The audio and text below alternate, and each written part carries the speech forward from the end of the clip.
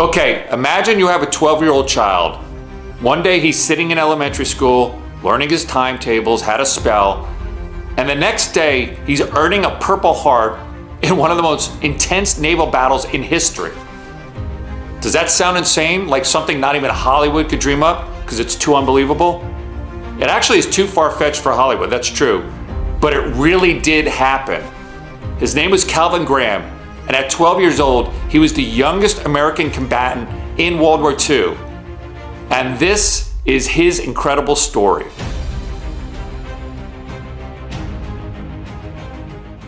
So I sound like a broken record, but Calvin Graham is another one of those people that we should all be familiar with, but sadly very few of us would recognize his name.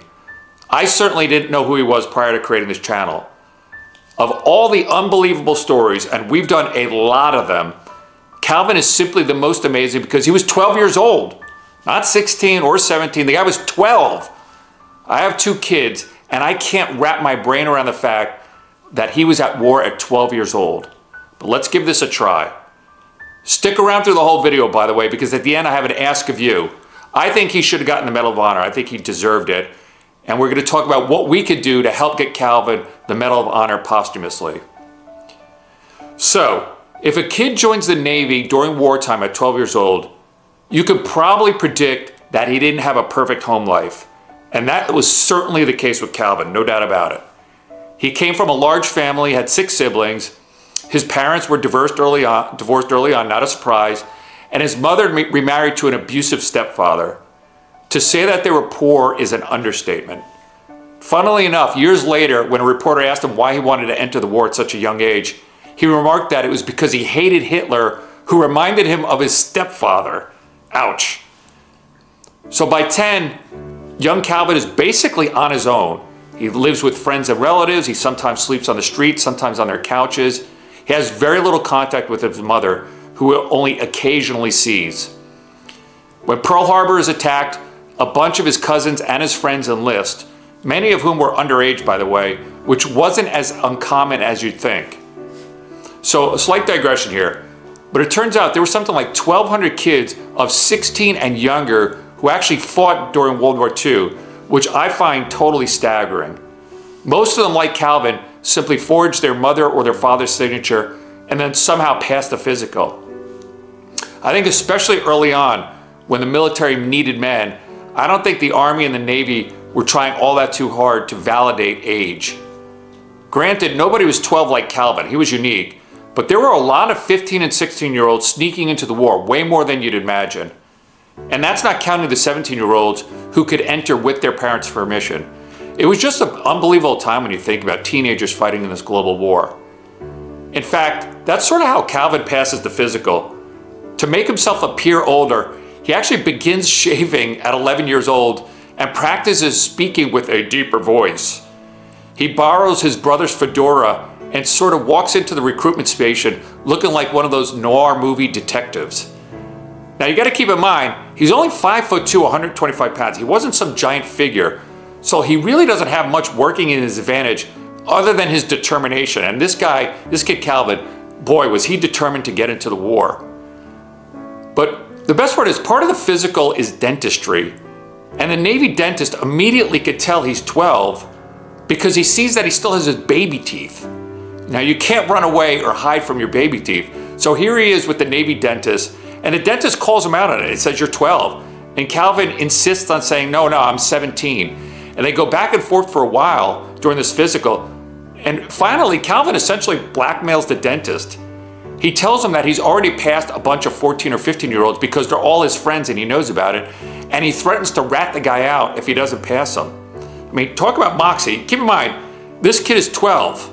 So the blackmail works, and 12-year-old Calvin Graham tells his mother he's going to go visit some relatives in San Diego, and instead he's shipped out to basic training. Again, he's 12. After a few months of basic, Calvin is trained as an anti-aircraft gunner and is assigned to the newly minted battleship, the USS South Dakota. Now keep in mind here, it's the spring and early summer of 1942, and things are not going well in the Pacific for the United States. Following Pearl Harbor, if you remember, Japan had a string of brutal victories: the Philippines, Singapore, Burma, Hong Kong, and the Allies are still very much on their heels. So the South Dakota becomes part of a task force along the legendary carrier, the USS Enterprise. And no, not the one commanded by James T. Kirk, though I believe that Enterprise was named after this Enterprise. And they race out to the Pacific in the fall of 1942. As they reach the Santa Cruz Islands, the task force is ambushed by an intense Japanese assault, and the South Dakota fiercely protects the Enterprise, and it survives. All told, the South Dakota anti-aircraft guns shoot down 26 Japanese planes, which is pretty amazing. And remember, 12-year-old Calvin is one of those gunners. So this kid is thrown right into the deep end of the war, comes out firing. I mean, you gotta love this. So the South Dakota gets damaged, it goes back to Pearl Harbor for some repairs, and then it returns to the Solomon Islands, this time for Guadalcanal. It's now November 42, and the South Dakota is at the center of the action for the 4-day naval battle at Guadalcanal, which in my mind is one of the most ferocious and consequential naval battles of World War II, perhaps in American history.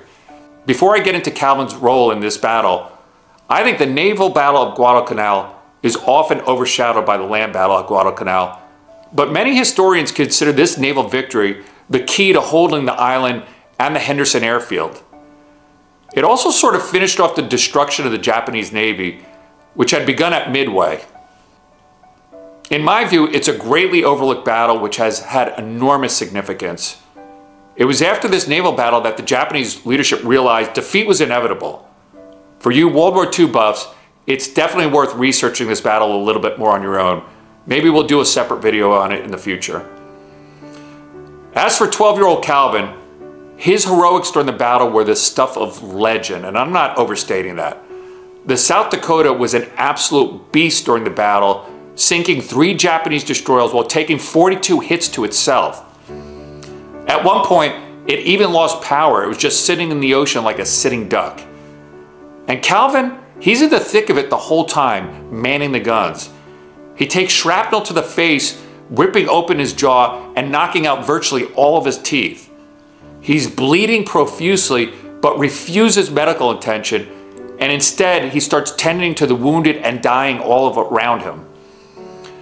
I took belts off the dead and made tourniquets for the living and gave them cigarettes and encouraged them through the night, Calvin would modestly say years later.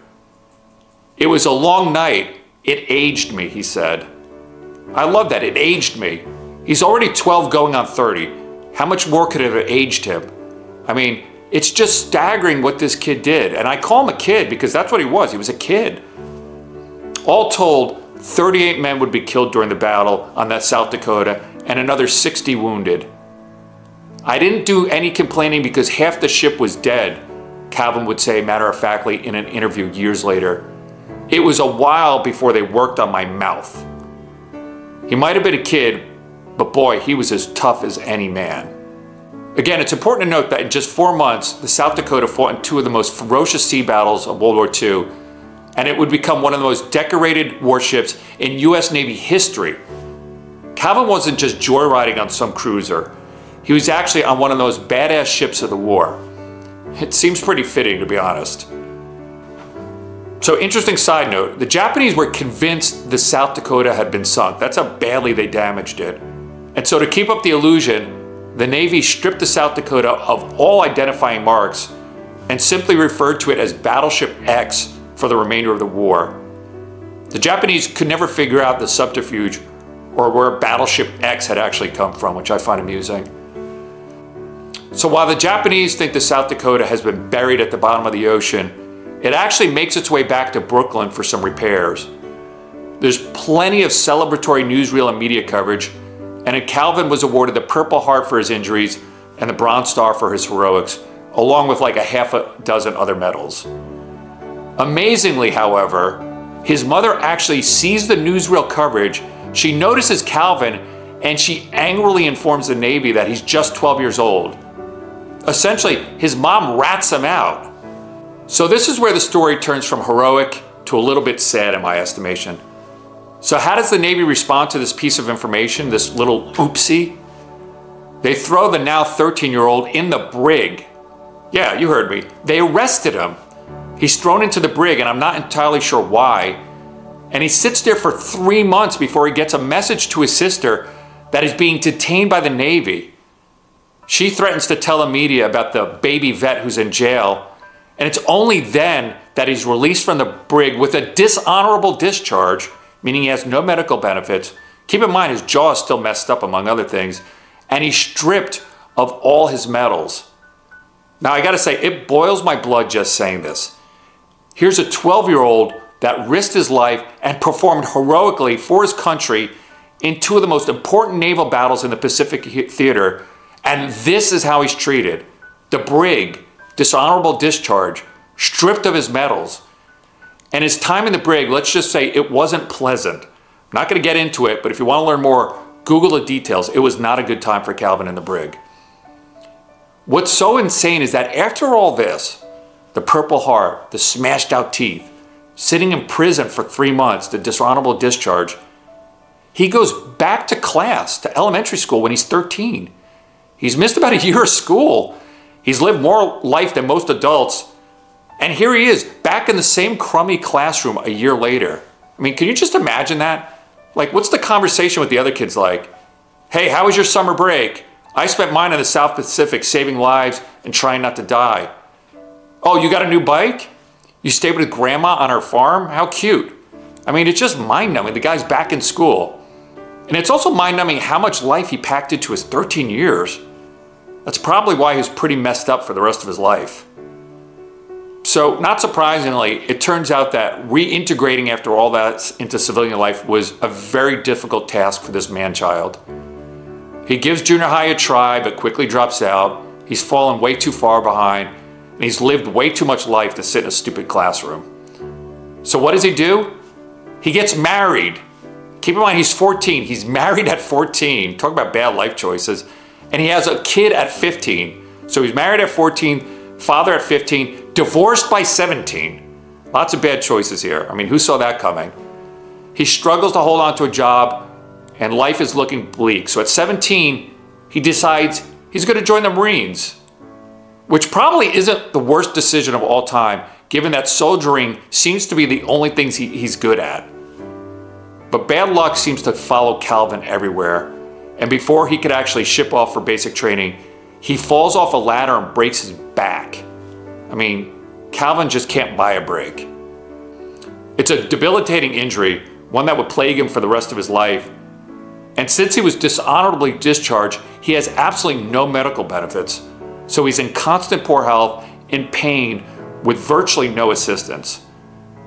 I mean, it really is heartbreaking. He had a pretty difficult and miserable life. Evidently, he became a hard drinker, which again, not surprising. You can see how that would happen. And he struggles to make ends meet for years. He's selling newspaper advertising and kind of bumming around. Throughout the 60s and 70s, people that know his story and know him continue to lobby the US government to get him an honorable discharge. And in the late 70s, he actually does get an honorable discharge, but without medical benefits. Talk about a raw deal. Some of his medals are finally returned, but not the Purple Heart for some reason.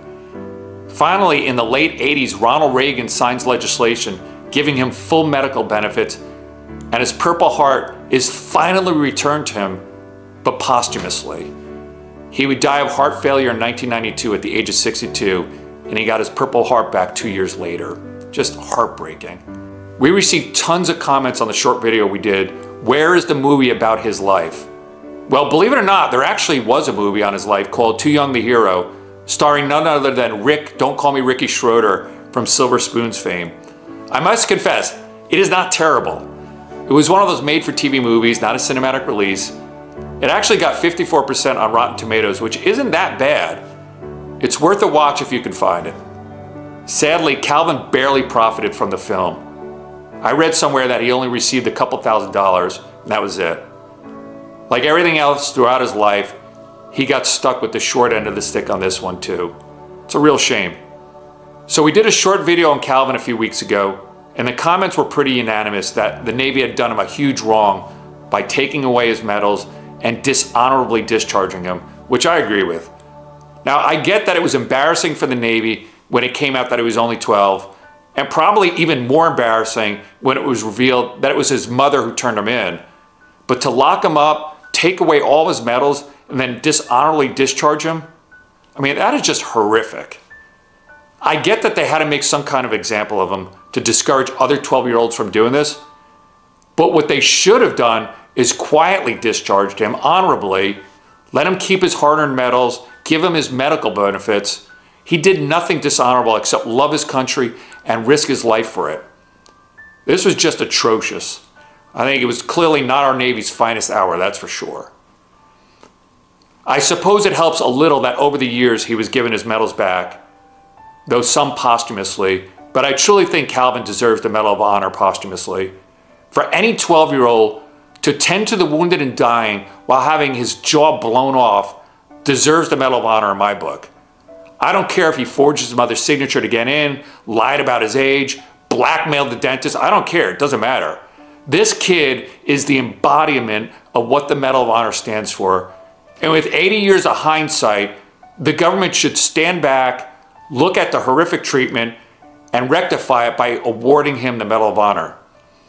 It's the least that the military can do to honor the extraordinary sacrifice and the legacy of Calvin Graham. So we're going to look into how to go about getting Calvin the Medal of Honor, and hopefully this channel will make a difference. God bless you, Calvin, a true American hero.